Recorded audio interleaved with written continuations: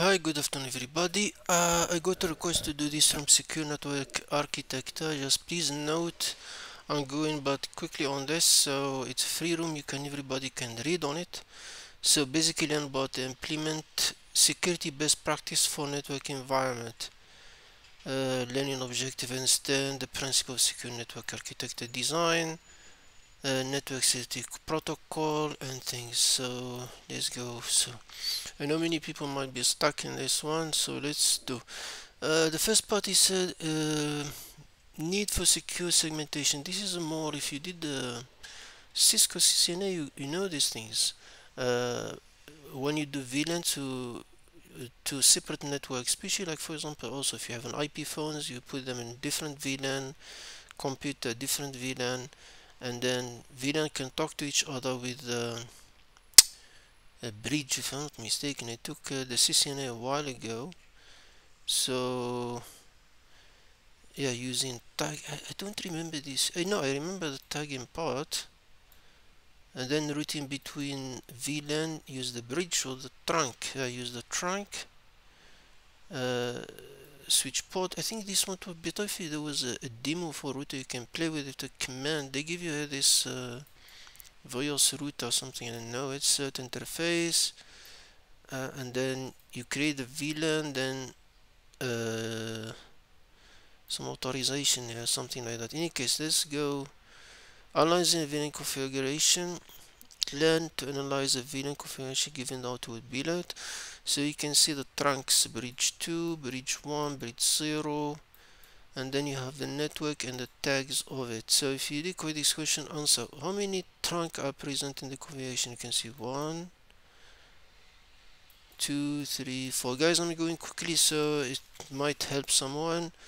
I'm not going for detail here. What is the VLAN ID? For it's 12. So we have this. So tag is B30. And then here's common secure network architect. Of course, these zones. Of course, always we have like the outside world. Then go DMZ where you put some website, something like that. Then the local stuff of the company, like trusted zone, like workstation and company stuff.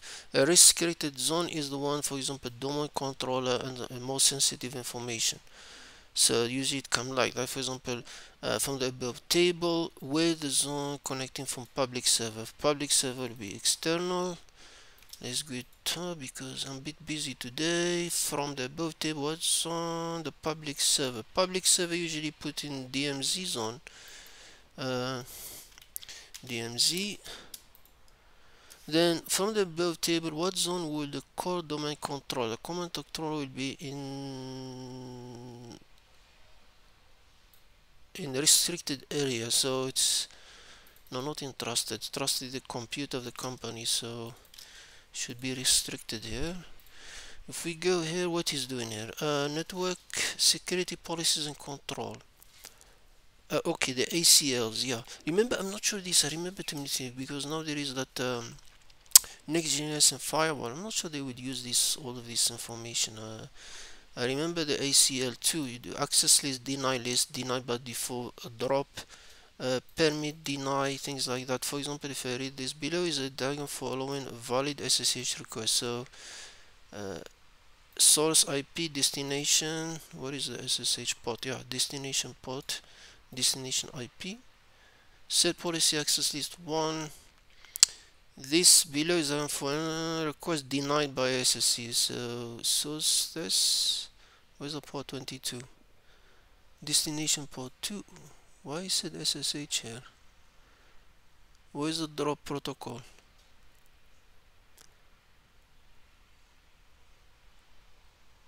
I don't see the. Sorry, I don't see. What the hell? I don't know. Below is diagram showing invalid SSH request denied by. Oh, this. Yeah. So basically this because the source IP 10.10.09 type of version. Why is denying it? If not implemented, the router will now drop or accept packet based on the source of destination address. Source port. So the source and destination. is going there. Validation disable. So it's 2009. So not sure exactly what the hell is that. Any case, so if we go now this, what is it? Below in each packet and NCA policy required, answer the question using the so packet 1, and that's the policy. What the policy do? Rule 1 permit if the source is 25550 and the network mask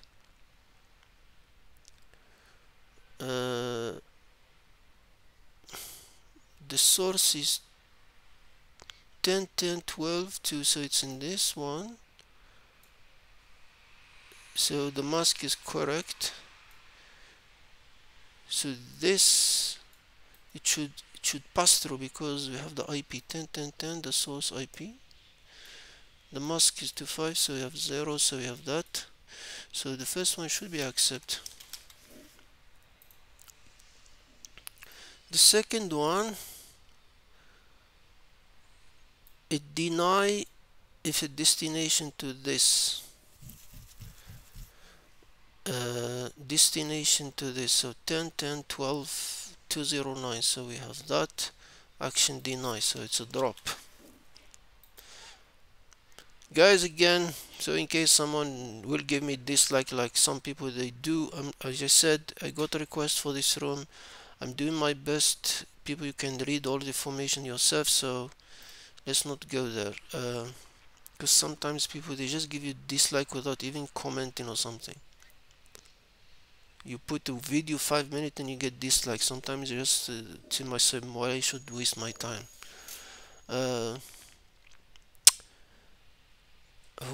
No, here we doing the firewall and then do the idea of zone pair. So basically, like here we have all the permission, the zone from a WAN to DM to the router to LAN, like this triangle. So, and we have this, we do know this that you can see now.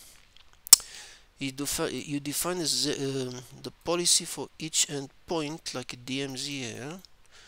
The default, for example, drop the internet interface. Here the protocol that if you want to allow, like for example here you can see it define LAN WAN path. Default is drop, and then rule 2, and then here where they allow the INCP, so, the action drop. So if this one is drop, then the reverse went to LAN, the drop by default, log enable, accept action rule 100. What is this? Okay, actually I forgot my CCNA course. This isn't then you add a firewall like that. So we'll practice now. We'll see. Now they give us this we have triangle here, the DMZ, because it's a time I'm not starting it now, we'll start it now. So the DMZ, and then they ask us, we are not doing the, now that you have an instance of how to create a basic zone pair policy, launch the static attached to tick site button, use the tip below to fill the blanks provided in static site. Remember, we're not doing the whole permutation, we're only doing this part, and the protocol is HTTP. If we'll see now, let's play around it. Let's do. You see now, if you look in this room, the green one is HTTP. HTTP should work for DMZ to LAN. DMZ to LAN. DMZ to LAN is working. The red one is the TCP is not going. I'm a bit confused in this part because when I started, of course, you see, I need to do a DMZ. By default, you know, always it's drop. Then the DMZ interface is where is the DMZ? It's 010. Then we have the LAN, default action drop. Then we have the LAN, the interface is 020, so it's that one. Then we have a firewall rule, so we have DMZ LAN, these things DMZ LAN, what we described. If we put DMZ LAN, we'll come back notice. So firewall name, we're doing this part. The rule 100. The DMZ firewall name, DMZ LAN. Div auction, of course, it drop. Auction by default it's drop. Then we need to have that rule 100 DMZ LAN div action, because now we need to accept the HTTP request, and then this 100 protocol. Where is it? DMZ LAN. DMZ LAN, the protocol is HTTP, so we need to accept HTTP. So if I did run it, tell me I'm wrong. You have 2 meter. The issue is here. I don't know why, because for me the only one accept is DMZ1. DMZ. I don't know why. Is it because to block a TCP? So anyone if have an idea why this part is DMZ1, please let me know. I get the flag, but please anyone know why this one is DMZ1, please let me know in the comment. I'm a bit confused. I try to understand this, why the part, why this is called why we need to call it DMZ1, because it means you need to drop TCP in the firewall, so the HTTP need to go through. But I don't get why the description need to be this way. I'm not sure really. Anyone, someone has an idea, please let me know, guys. Does the SSN inspection require many the middle proxy? Where is it? It's here. So of course it does. So if, guys, you can read about it. What platform process data sent from the SSL proxy? What platform? Okay, we don't need this one now. What platform process data sent from the SSL proxy? I don't see it now. Even the firewall and the between device and outside world with temperate potassium plain text password cooperation must have a prone. For example, a sent a process by the UTM Unified Management. Guys, it's free room. You can read about it. I'm just doing this room. DHCP snooping is one way to kill the switch. If I remember very well, to my CCNA, we have you can have a RAG switch, a RAG network point, and then no, that's DHP starving or something. I think I'm confused between them. RAG HPU server, because what you want the legitimate computer to get the IP from your RAG unit. That's why I call it RAG DHP server. Dynamic IP inspection. Okay, this one. There is some specialists, people ask me about help in this room, so I give you an idea, and then you can read, and if you have better solution, let me know. What does DHCP snooping store? DHCP snooping, where he store his IPs? In DHCP bind database. I think this room need more labs. You can't just read it like that and just text. You need labs. So which will a switch drop or accept DHCP release? Where is it? DHCP release. Or DHCP packet receive a trusted interface and does not match interface that source address already has registered. He said should drop. So basically it's a drop.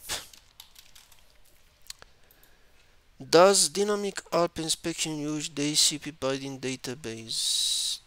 Dynamic ARP inspection is security feature valid address resolution ARP packet network. Validate and rate limit ARP packet is necessary. If the ARP packet MAC is IP address do not match, the protocol will intercept.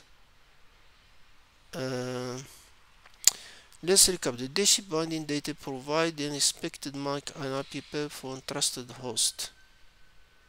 So basically he used it, so it should be yes. Dynamic abstraction will match an IP address and what other packet details. It should be the MAC address, expected the MAC and IP address. The MAC address.